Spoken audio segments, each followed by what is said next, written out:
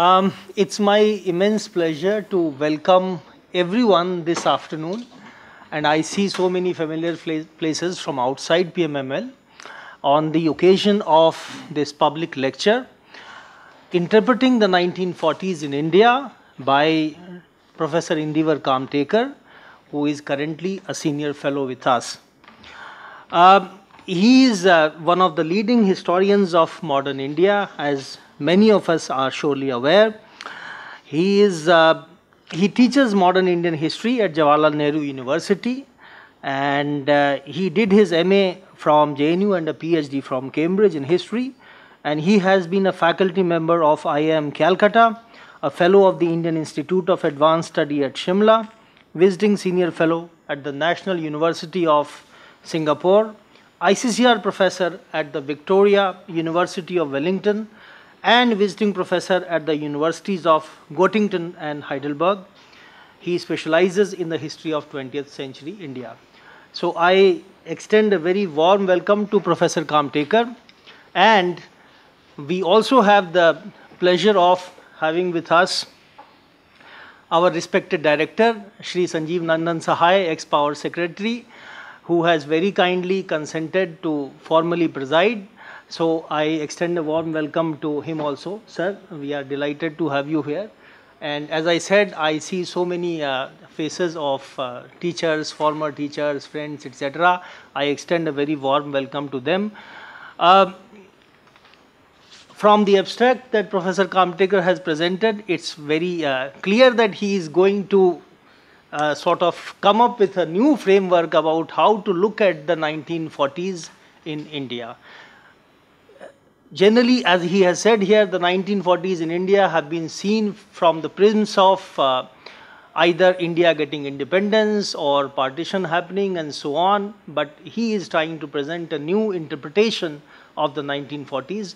So we all look forward to hearing him on this. Without further delay now, I would like to request Professor Kamtekar to proceed with his lecture. Welcome, sir. Thank you very much, Ravi. And thank you all for taking the trouble to come to hear these ideas. I've been fortunate to hear many of my colleagues as fellows in this institution speak on a variety of topics recently, and today it's time for me to add my own research to our list. Some friends who joined the services have also come here. Thank you for coming. I hope that you will add your experience-based perspectives to the kinds of things which I'm going to say. Academic friends are also here who have objected to the kinds of things I say. I hope I shall have new arguments to meet your old objections. But I'm very glad to have the opportunity to present what I'm putting forward as a fresh historical framework. Now, as Ravi said, the 1940s, and as I said in the abstract to this talk, have usually been studied in terms of three frameworks. The transfer of power, this is framework 1, by the British government. The achievement of independence by Indian nationalists, this is framework 2. And framework 3, the partition of the territory into the new nation states of India and Pakistan. So there are three frameworks. What I'm trying in this lecture is to offer a fourth framework. And I'm making the claim that if you stretch this beyond the 1940s, then this fourth framework allows us to see the whole of the 20th century in India, to assemble parts of it, of Indian history, politics, economic planning, public administration, under a single conceptual roof. Let me begin with a question which may sound a little provocative. Can history be too backward-looking? Odd though this question may sound, I shall suggest that it can be asked quite legitimately about much of the historical writing we now have about 20th century India. The allegation can be made that 20th century Indian history looks backwards too much, but once the problem is diagnosed, a remedy can perhaps be prescribed. This remedy involves constructing a somewhat different story to make the edifice of Indian political history, so to say, double-storied, triple-storied, and so on and so forth. So far, the bricks from which Indian political history has mostly been built are extracts from politicians' speeches, reported in newspapers, their letters, culled from volumes of collected works, selected works, and the files of the colonial government, especially the Home Department. But there are other bricks or materials or source materials for political history which are readily available. These include autobiographies of officials and military officers, the annual reports of government departments, and the official publications like reports of commissions of inquiry and so on. What kind of building can these other bricks produce? Now, we all know this is a staple of history writing methodology, that sources tend to structure a subject. The familiar edifying narratives of Indian independence come down to us, descend to us from, I would argue, political leaders, whether they're Indian, British, Pakistani. But politicians' speeches meant for public consumption have promoted one kind of history.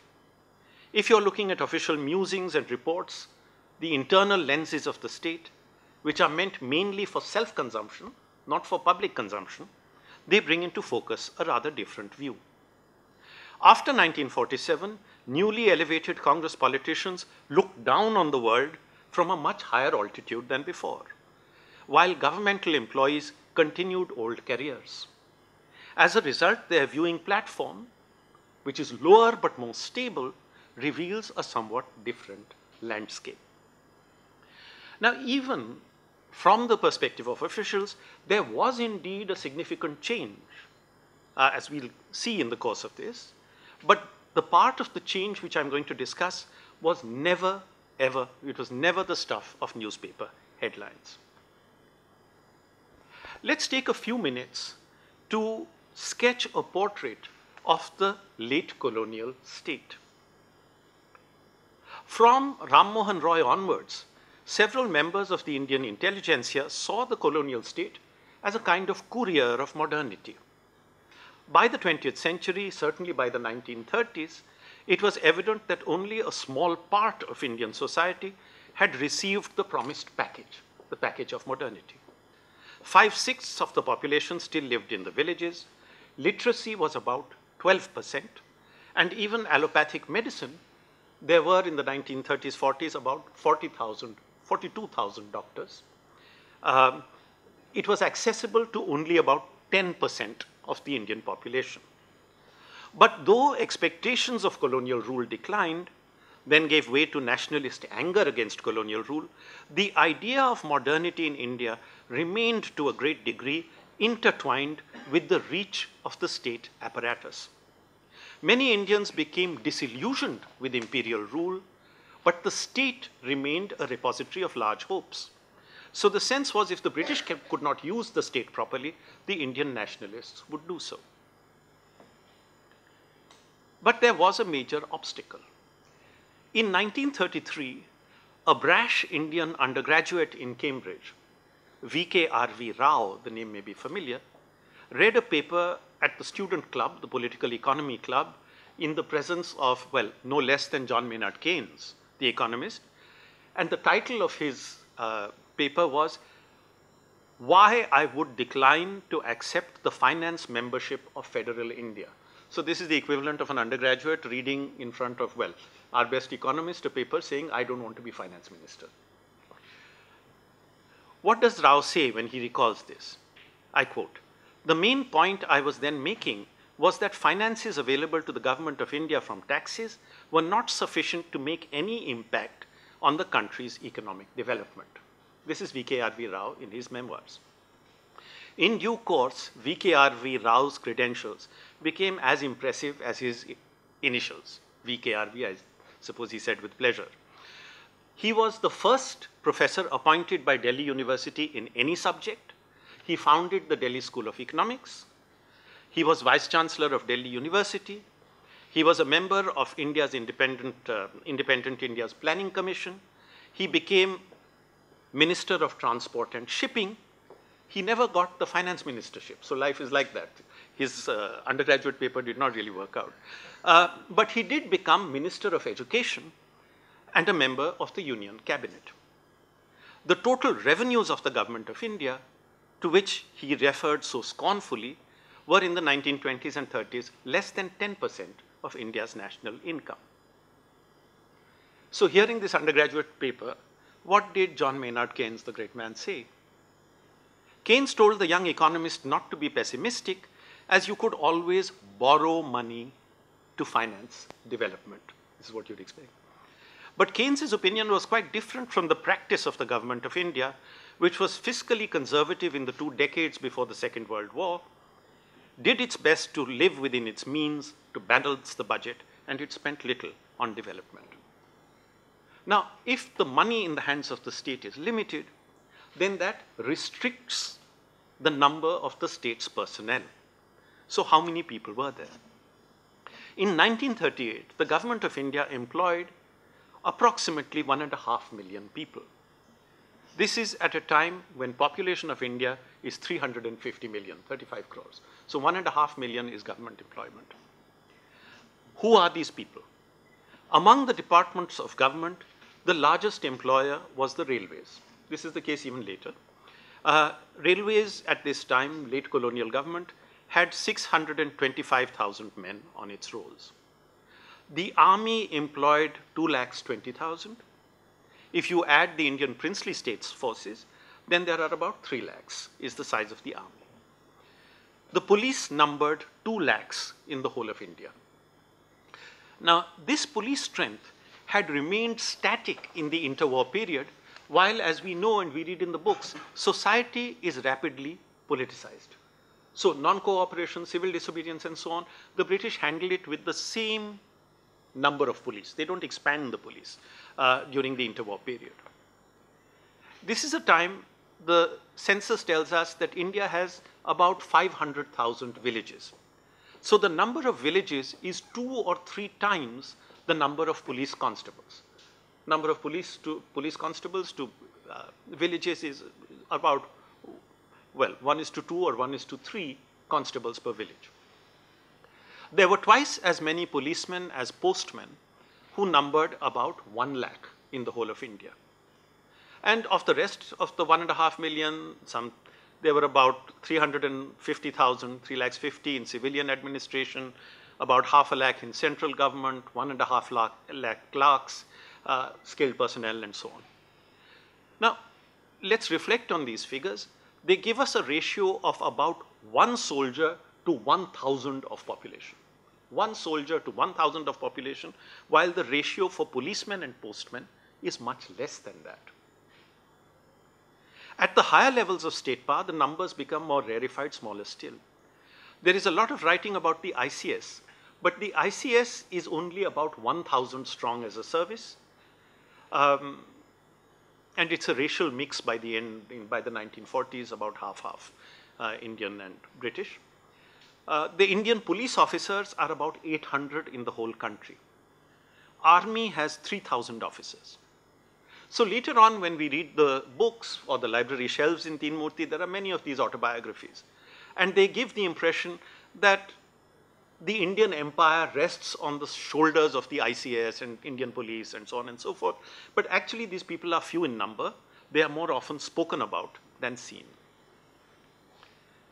So while you might have had a British Indian empire without ICS, some commitment of British manpower had to be there. What are the numbers?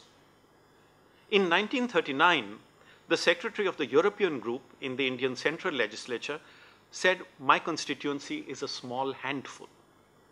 At the outbreak of World War II, as I'll repeat, Indian population 350 million, the number of adult white males in India was over 90,000. The total number of white men, women, and children was 1,60,000. The British were soldiers, non-officials, officials. The soldiers were the largest group, about 60,000. So the British were ruling India with a military presence of 60,000 from Kashmir to Kanyakumari, 60,000. That was it. The non-official class was about 20,000. These were businessmen in Calcutta, Bombay, Madras, Kanpur, or men in tea estates, coffee plantations, some people who were lawyers and journalists. The official class was 12,000 in all the services. These included all the British members of the ICS, police, railways, irrigation, engineering services. So this most important group was numerically the smallest. On the basis of these figures, there were more than 2,000 Indians to each British person in India. 2,000 to 1 would be a kind of order of magnitude ratio. I'll put in something which is controversial now, though I don't want it to detract from the main argument, but there is a corollary to this, which is that although British rule in India was racist, racial interactions must have been very limited in number. 1:2,000. So they must have been drowned for all except a few among the many oppressions and insults based on caste, class, and religion. South Africa had 2 million white people in a population of 12 million, so 1:6. Algeria, 1 in 10 people was a white settler. Here, racism could be a matter of everyday experience. In India, racism was indeed keenly felt, and racial incidents were recounted, for example, by those who traveled in first-class carriages in trains. But if we look at the railway reports, 97% of the Indians who traveled by train did so in third class. With a white population of 1,60,000 in all, for 350 million Indians, to have a widespread, direct experience of racism was a logical impossibility. Now, I'm saying direct experience. This is not to say that people don't feel strongly about things which they don't have a direct experience. But logically, direct experience of racism was not possible if you had a ratio of 1:2,000. Encounters with colonial state power usually meant, in practice, encounters with other Indians. So what is the extent of contact between colonial state and Indian society? What are the interfaces? After the Government of India Act of 1935 came into force, the number of voters in India was 35 million, 1 in 10 of population. Now, this is more significant than it might appear because of the 350 million, many would have been children and so on. It actually meant that about, at the end of British rule, a quarter of the adult male population had the vote. But then voting is a rare affair. You go to the booth only once in a while. Another interface. At this time, the banking sector wasn't developed, so post office savings bank was where people put their money. There were about 4.2 million post office bank accounts. That gives us a ratio of 1:100 of population. Railway statistics tell us that in 1938, there were 530 railway journeys. So this is less than 2 per person per year. Much of the country was beyond the reach of railways and roads. Some of it was beyond the postal service. There were about, this is from the Post and Telegraph Department reports, there were 50,000 so-called no dark, this is the official terminology, villages, which the reports of the P&T department themselves say are beyond the reach of the postal service. So no letter ever reaches. In the rest of India, the number of postal items delivered, which is more or less stable in the 1930s, is 1.2 billion. So about 3 items of post of all kinds per year. Contact with other arms of the state is even weaker, more tenuous. The jail, now this is particularly important. The jails, all the jails of British India had a capacity of 1,22,000. 1,22,000 prisoners in all. If you think about it, and you're thinking about the Gandhian or nationalist mobilizations, if they could get 122,000 young men to go to jail, which is a very, very small population in percentage out of 350 million population, the jails would be full. So how does one then think about, this is the point I'm making in a way, is that this is a much less politicized society. If Gandhiji could get even a small, very small percentage of young men to go to jail, the British jails would have been full. So we need to think about that. 1,22,000 in a population of 350 million. The number of radio licenses was 93,000 at the end of 1939. The Controller General of AIR, All India Radio, said the radio program, I'm quoting him, was the biggest flop of all times. Income tax, the number of income taxpayers was about 3 lakhs, which meant 1 in 1,000 people paid tax in India. Now, what does all this mean? The colonial state has loomed very large in the eyes of historians. But that's probably because the social location of historians has made them stand too close to it. So when you stand very close to something, it looks larger. And since many historians are possible government recruits, it looks very large. But for most of the people of India, the colonial state is a much more remote presence than those who are, let's say, civil service aspirants. So for perspective, I'm suggesting we take a few steps back. And for most of the people of India, the presence of the state is much more remote. This then about how small is the colonial state. With the Second World War, this actually changes dramatically. World War II reduces suddenly and unexpectedly the distance between the colonial state and Indian society. It's as if various areas of Indian life which have been fenced off and protected suddenly face a new onrush or onslaught of state power. The new war priority of the colonial state overrides previous concerns. When he's appointed Viceroy in 1943, Lord Wavell gets a directive from the British War Cabinet which begins by telling him, your first duty is the defense of India from Japanese menace and invasion. So once World War II is on, the Japanese are threatening India, everything else matters less. And we have to say this, that the Japanese frighten the British much more than the Congress Party or Indian nationalism ever can. Because there are cases, for example, when the Japanese come to Northeast, that they actually behead an officer of the ICS. So it's a much more serious threat than comes from the social movement. Every level of government is affected, and the state is convulsed by Japanese threat to a greater degree than by Indian nationalism.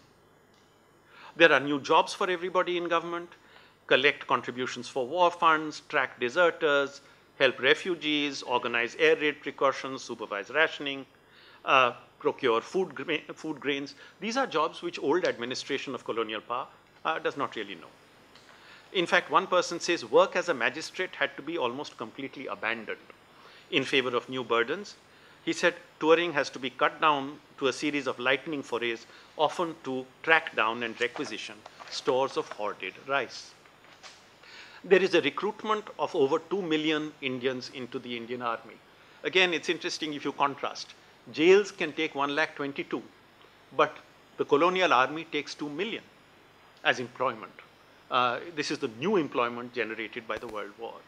And of course, the army requires and receives supplies of foods, guns, ammunition, uniforms, everything which an army needs. Steel is made by the Tata Steel Works. India doesn't become a battlefield, only the Northeast does, but it's an active center of operations as a supply base. It's a very major supply base. The pre-war colonial state, that slender state which I sketched, can't do this.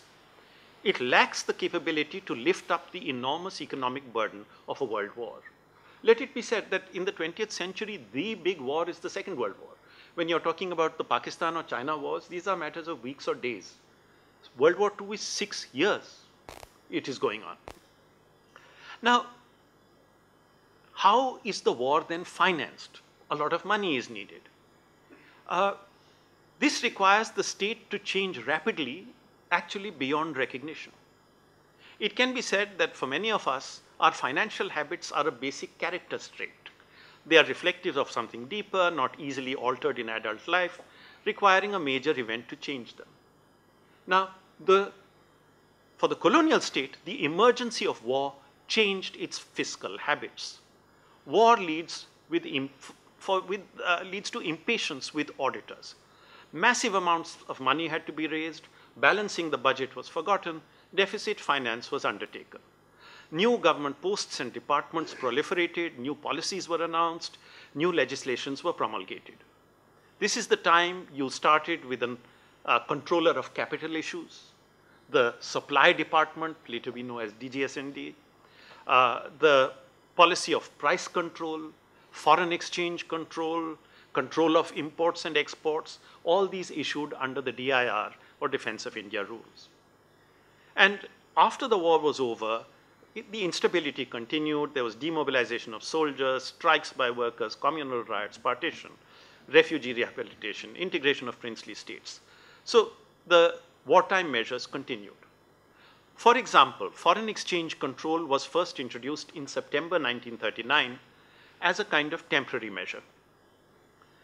In March 1947, this so-called temporary measure, it took the form of FERA, Foreign Exchange Regulation Act, for another 5 years. After 5 years, extended for another 5, 1957, it was made permanent. Permanent means till the Manmohan Singh reforms in the 1990s.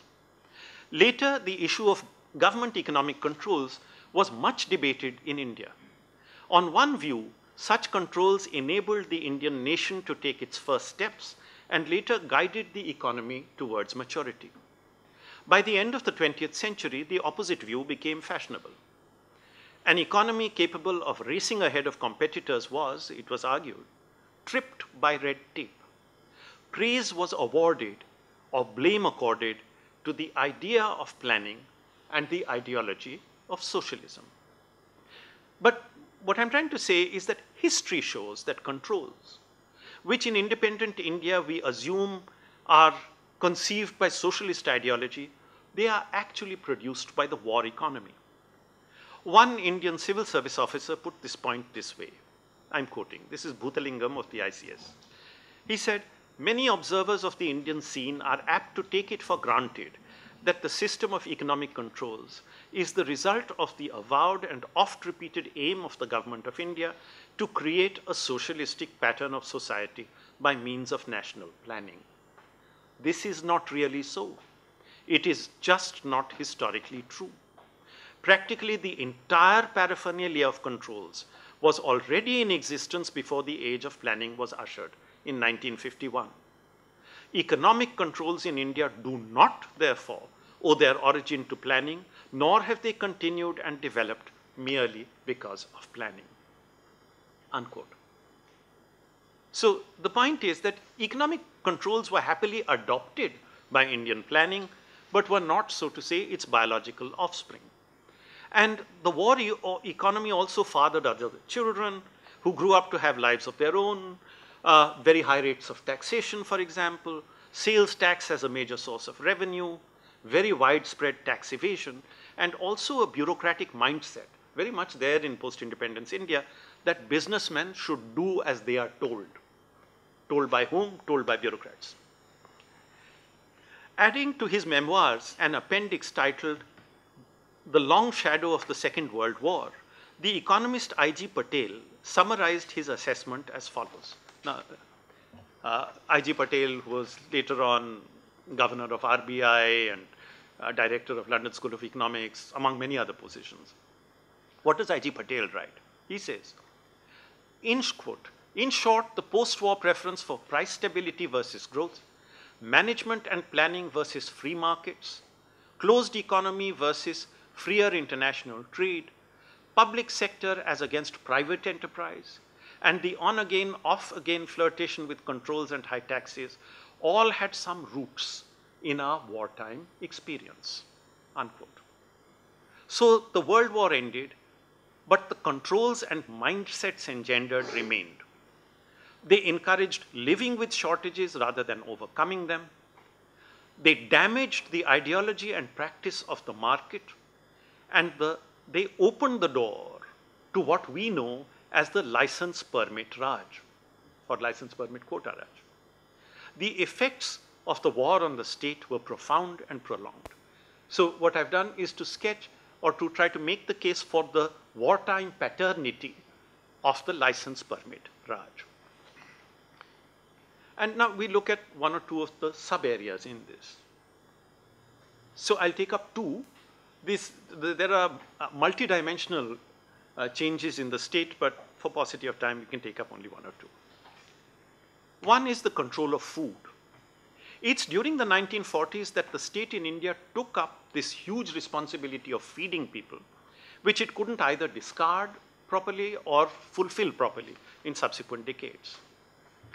When they started off doing this, no one saw where this path would lead. it began with officials, local government officials in districts, intervening in the grain market in an uncoordinated way, even to fix prices. None of this, I stress, followed from any theory. One of the governors of one of the provinces, he said, this is the governor of Bihar, he said, by conviction, I hold with Adam Smith, but in a crisis like this, I am prepared to accept 100% control. And then came the Bengal famine, in which perhaps 2 or 3 million people died. Apart from the human cost, the army, the military implications of famine worried the state, that there might be riots due to famine, munitions production would stop. So the government intervened very, very strongly to try to control the food situation. There was a Food Grains Policy Commission committee which recommended rationing, price controls over not just food grains but sugar, edible oils, and other commodities. In other words, the degree of government control over the economy changed remarkably. And I stress again, this is not with great intention. The colonial state wished to interfere as little as possible, to stick to a kind of laissez-faire policy in many areas, but the crisis caused by military demands and expenditure prevented it from doing so and overturned its policy. The rationing apparatus of the government of India, which metamorphoses into what we know as PDS, prevented the government from behaving as it would have wanted to. It overturned its policy. It's an outcome of World War II. In fact, Gorwala, an ICS officer in the Bombay presidency, he said, this is so strange, earlier we did law and order, and then he says, I quote, one of the largest businesses in the country, he's talking about food grains, with an enormous turnover was being run by a government department. This is a huge change for a service like the ICS, which is concerned before that with the maintenance of law and order and the collection of revenue. How big is the change? Well, the numbers tell part of the story. If you're looking at the number of people dependent on government rationing which would have about 3 lakh to 4 lakh people dependent at the end of 1942, but it increases to 40 million or so by the end of 1944, 130 million in April 1946, and by the end of 1947, so this continues, there are about 160 million people who are actually being rationed by the government. So this is about 30% of the population. So earlier you have police force, 1 constable to 2 or 3 villages. Now 30% of the Indian population is receiving some kind of commodity from the government. And as far as food is concerned, the state has, for the first time in its history, directly committed itself to feeding a large section of the population. I have given various statistics earlier, but there is a qualitative change also going on, because when you have rationing, it means that state and people meet more often. And it means that the nature of contact between state and society is also altered. A police thana is almost always a place for a person to avoid. A ration shop is a place to go to without fear and to go to regularly. This new interventionist role of the state was challenged after independence. Some politicians had misgivings. Gandhi in particular, Gandhiji said that controls should go because they are leading to corruption. And he was disgusted by the corruption. Rajendra Prasad, who was food minister, he put up a formal proposal that you withdraw food control. The result of this was a disaster. The prices rose and they had to reimpose. So what we see is that controls are established haphazardly in the war. And despite some interludes without rationing, the procurement and distribution of food remains for decades one of the main tasks of the government of India. Now something else follows from this. If you are rationing such a large proportion of the population, you need people to do it. So the greater range of activities requires a greater number of personnel. And the result is an inflation in the size of the colonial state to a degree never seen before under colonial rule. One way of studying the growth of the central government civilian apparatus and its new extravagance in the 1940s is by reading the report published in 1949 of the Government of India's Economy Committee. Now, at the end of World War II, there is so much expenditure that government creates an economy committee. Its report is limited to central government, not provincial governments and military forces. It doesn't lead to any economy, but what it does is to generate a lot of statistics which we can learn something about the state from.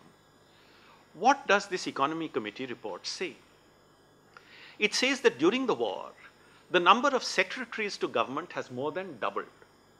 The number of undersecretaries has multiplied 10 times. So 1 undersecretary before the war, 10 undersecretaries after the war. The number of clerks and stenographers has multiplied 4 times. The total number of ministries has increased from 8 to 18. And government ranks contain, they say, economy committee says, too many recruits. By the standards of today, the numbers are small. By earlier standards, they seem very large. The report of the economy committee can make amusing reading. Its prescriptions read like a list of things that did not happen. But they give us, as I said, interesting statistics. They say Delhi is too congested, so this is 1949. Government ministries should move. Public sector undertakings are growing too fast, they should be curbed. Number of ministries should decrease. One of the recommendations of the economy committee is that education ministry is unnecessary. So they say abolish it. The other thing they say is useless ranks and categories, like additional secretary and joint secretary have been created in the war. These have no justification and they should be abolished. Government of India has too many cars. Now, to the resident of independent India, a government without public sector, without joint secretaries, additional secretaries, seems as incredible as time travel. In fact, some who have been joint secretaries are present among us, as we know. So we cannot imagine the government of India without them, but this was the recommendation. If the report of the economy committee had been taken seriously, much of the post-independence Indian state would not exist. But we know only too well that the joint secretary did not follow the dodo into extinction. Many of the species are still salamed in the central secretariat and other ministries. An attempt to measure the size of the Indian state was made in 1957 in a lecture by H.M. Patel at the Indian Institute of Public Administration. H.M. Patel was cabinet secretary. He was also, ICS officer, cabinet secretary. Later on, he was minister for finance and home minister in the Morarji cabinet. He looked at so he should know about the size of the government. He looked first at the payroll of the central government. He used the census of the Central Statistical Organization, and he said there is a 3 to 4-fold growth in employment during the 1940s. And there are detailed calculations which he made. Roughly, he said that 1 in 20 people in India of the working population are employed by government. This is much less, incidentally, than in the UK at the time, where also he does his calculations. But 1 in 20 people at work, according to him, was this. And this is after the unprecedented growth of state power. What we've seen is that the causes of growth of state power were also different from elsewhere. In Western societies, the welfare state had been the main multiplier of government employment. In India, it is the war which multiplies employment. Again, there is a reflection on this, that Indian history writing, we hear often about the giving up of government jobs as an act of protest or non-cooperation. So-and-so got into the ICS but did not take the job, miraculously. But what I'm saying is that while the colonial state is often portrayed as evil, to the people of India, it is often then a reliable and much desired employer. And for quite a few of them, events after 1947 assured many temporary government employees that they became permanent. So inflated by the needs of war, the state apparatus in India maintained its larger shape, then expanded further. Meanwhile, the vocabulary of the state changed from the rhetoric of war to the tasks of independent nation building. But what happened to many government employees, for them what mattered most was not that they changed their bosses or job descriptions, but that the salary came in on a regular basis. The last area, so I'm not taking up education and all kinds of other aspects, because many, as we know, there are many things which happen. The revenue person in a village becomes often a state employee and so on and so forth, and many of us get jobs in government universities, so it's a multidimensional process. I'm going to look for a little time at the police force.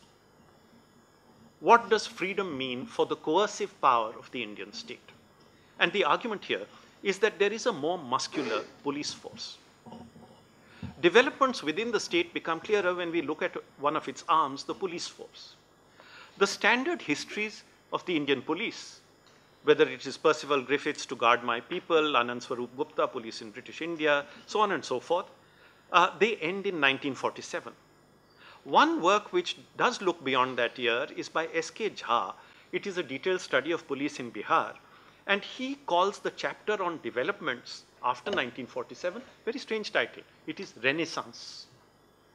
Now, this may seem a peculiar Renaissance, may seem a peculiar word to describe the condition of a colonially rooted police force when political freedom has just been attained. So why is this word Renaissance used? And there is a story here, which I would put it to you, one of the sources is a rather dry publication. It comes out of the Statistical Abstract of India annual. What does freedom mean for the police?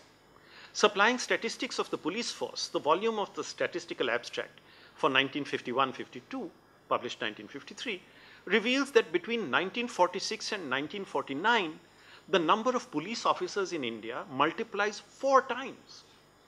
The number of policemen doubles. The number of rifles at their disposal increases 400%. So very roughly, just to get this again, about 45 to 50. Number of policemen in India is doubling. Number of rifles is increasing by a factor of 4. I'm putting it to you that this is, you can interpret this in various ways, but this is a fact to put on the table of, or in the gallery of important facts of Indian history. This fact that free India, independent India, is a much more heavily policed India. Nobody says this, but there is no doubt about it. It comes out of multiple sources.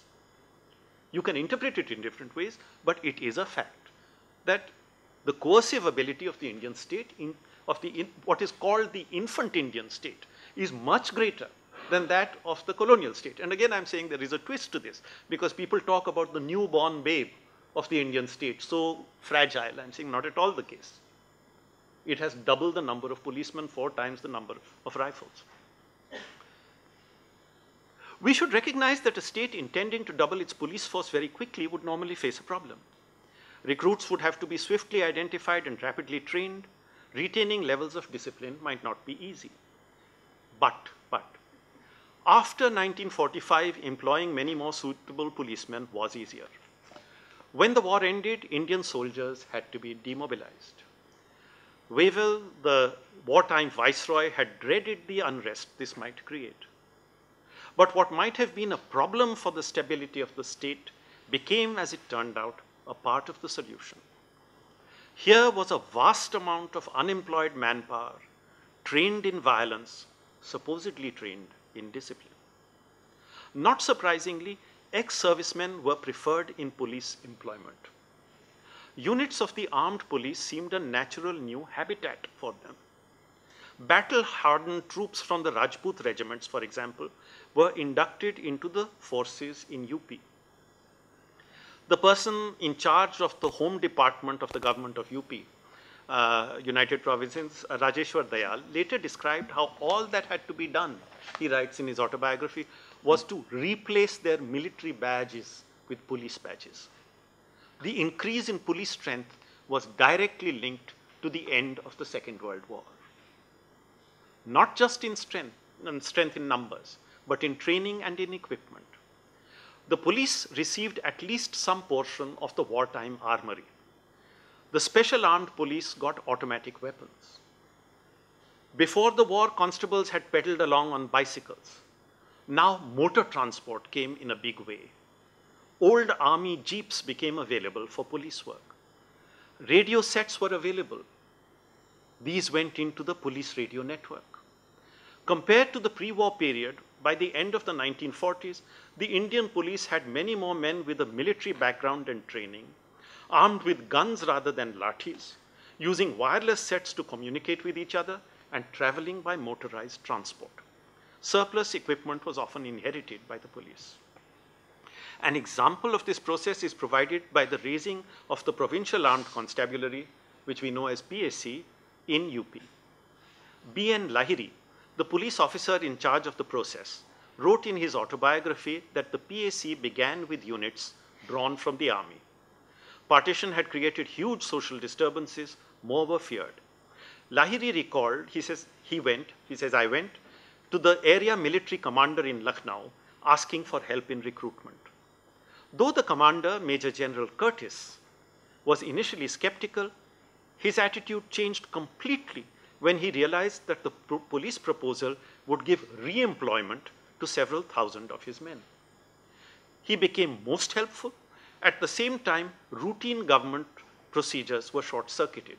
So B.N. Lahiri, who did this recruitment, Indian police officer, he writes, I quote, "It took less than 72 hours for the entire scheme of reorganization of the PAC, costing approximately 1.5 crore to get through the finance department.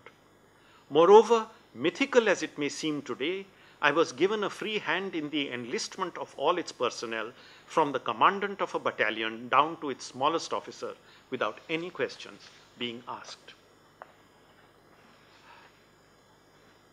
Quick expansion of this force had another angle to it as well. The police force of the UP had a high number of Muslims. Muslims were 80% at the rank of inspector, 50% at sub-inspector, 33% among the constabulary. It was said that the person who took down the FIR at police stations was almost invariably a Muslim. Recruiting new policemen would change this. One of the controllers, Lahiri writes later, I'm quoting again, "An unspoken advantage was that at the two military demobilization centers, the Jawans were almost entirely Hindu.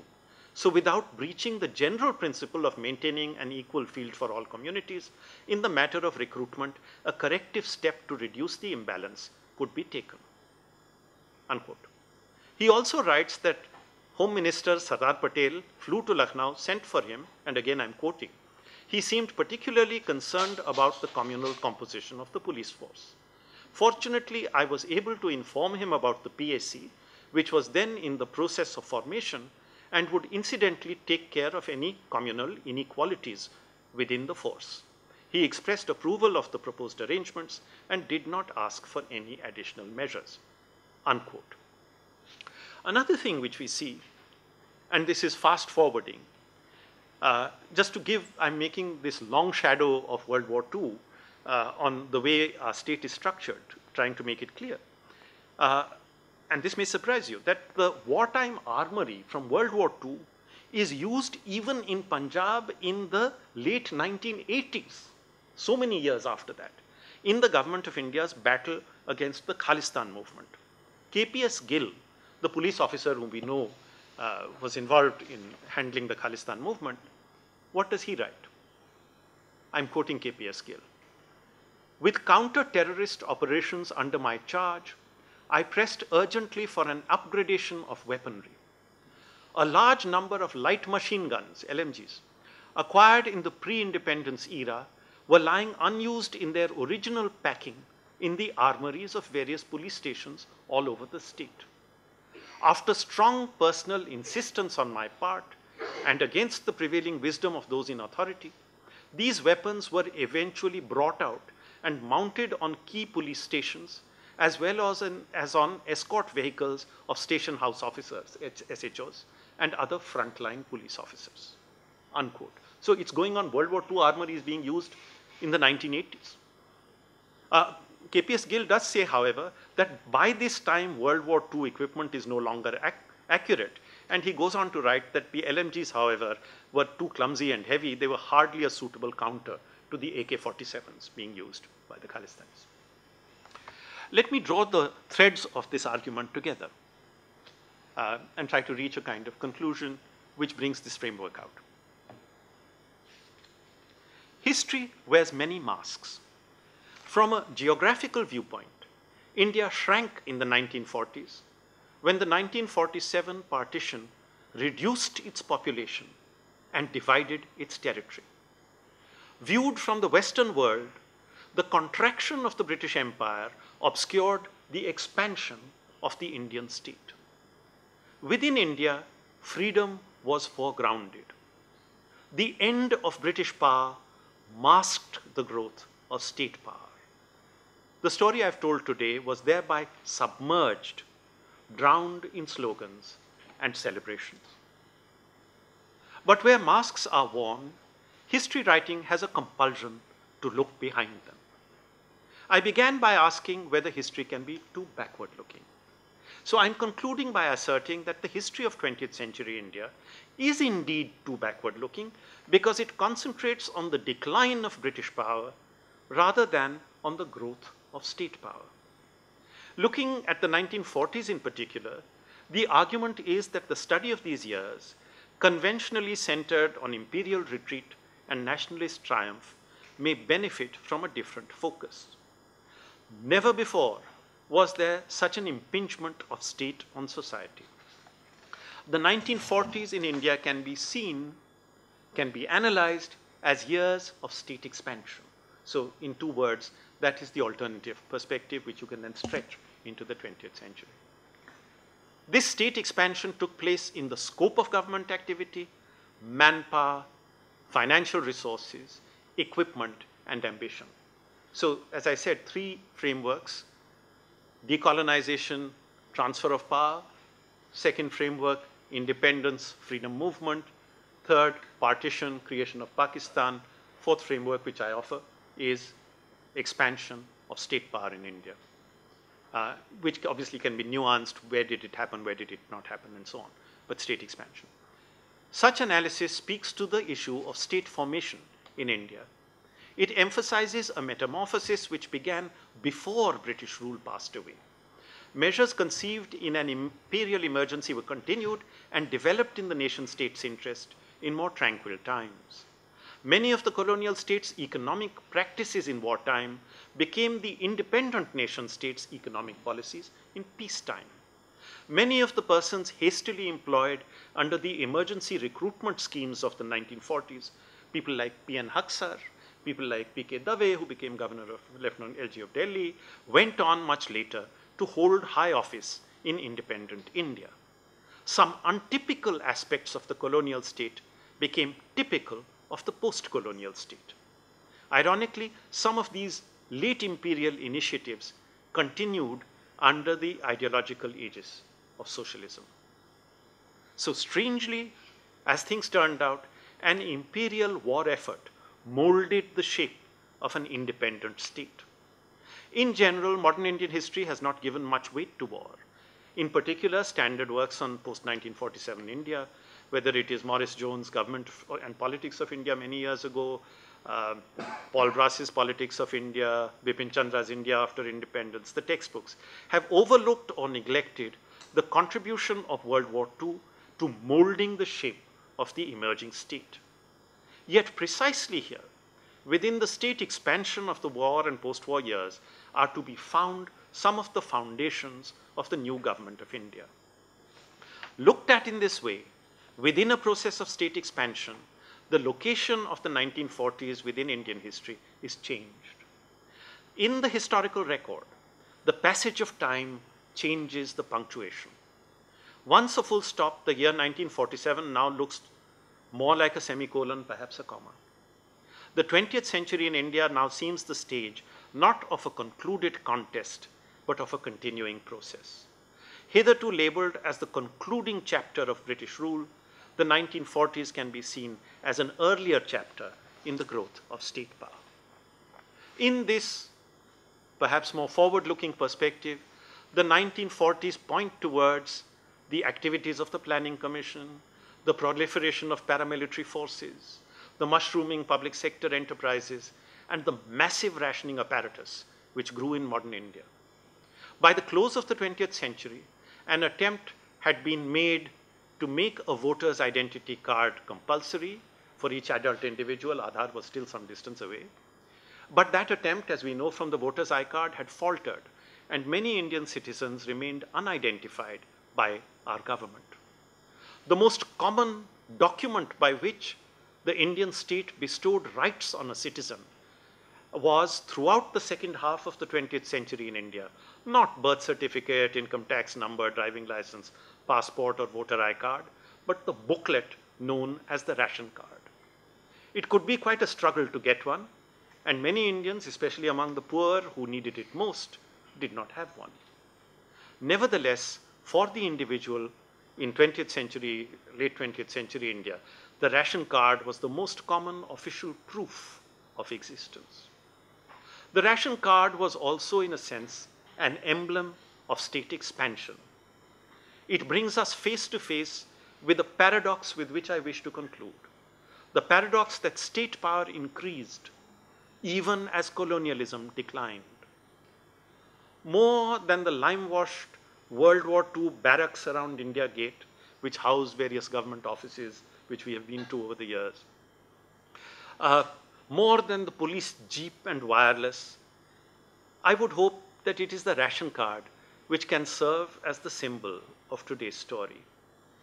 If the government of India becomes a truly welfare state, then that card and the state expansion of the 1940s will be a part of its history. May I now request our director, Shri Sanjeev Nandan Sahai ji, for his presidential remarks. Thank you, Professor Kamtekar. A brilliant talk, very incisive, and the fact that you got through to the audience is evident from the whole long list of questions that and discussions we've had. I, in particular, enjoyed your talk immensely, and it's a very different framework. The fourth framework, as you called it? That's what I'm floating it as now. Okay. Well, whatever the state of fourth state be, I hope the fourth framework is free to progress further. But, you know, things remain the same. Some nuggets of information about decongestion of Delhi. Till 2005, 2010, the discussion has been going on, I don't know, 70 years later, 80 years later, about decongestion of Delhi. I remember when I was in the Prime Minister's office, the then Prime Minister Pandit Jawaharlal Nehru writes very persuasively to the Home Minister Govind Ballabh Pant to reduce the number of peons in the offices. And he is very troubled by the number of peons who sit outside people's offices, and the numbers, as he writes, numbers have increased as per hierarchy. So unfortunately, ministers' offices have the maximum numbers of peons sitting outside. This question has not yet been resolved. Yeah, you just call them FTS. So thank you very much. Thank you very much for this absolutely different, fresh way of looking at evidence and this framework, which naturally, because it's a new framework, you've had a lot of reaction to it. Thank you. So let me take this opportunity to thank all members of this distinguished audience, and as I said, there are many teachers, others, seniors, etc. here. So I thank them all for coming here this afternoon and for enthusiastically participating in what certainly promises to be a fourth well-accepted framework. Questions apart, of course, debates will continue, but certainly it is a brilliant exposition on the 1940s in India, a new way of looking at the expansion of the state and its consequences after independence in India. So I once again thank Professor Indivar Kamtekar, who has been with us now for more than a year as a senior fellow, for accepting the invitation and delivering this brilliant lecture. And of course, the discussion is not ending here. as in the old tradition of social sciences, the discussion will continue over tea. So I invite everybody to join us for a cup of tea. Thank you for coming for the talk. Thank you very much. Thanks.